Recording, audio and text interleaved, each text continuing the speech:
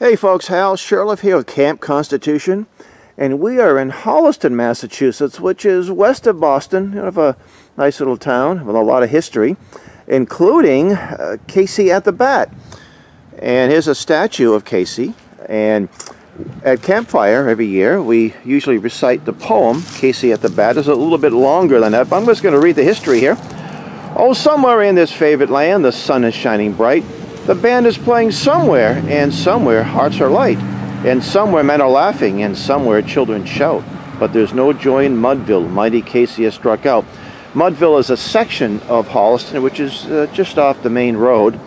And I'm going to read a little historical marker here. At Holliston Town Meeting on March 17th, 1856, on St. Patrick's Day, the first public usage of the word Mudville to describe this neighborhood of Irish immigrants was publicly recorded, thereby making it the first known Mudville in the United States. Holliston was a hotbed for baseball as early as in the 1850s, including a team named the Irish Athletic Club. On June 5th, 1857, the Holliston Winthrop Club beat the Boston Olympic Club 100-27, a real pitching duel, on the Boston Common. The author of Casey at the Bat, Ernest Thayer, was born in Lawrence, Massachusetts, and attended Harvard College in Boston.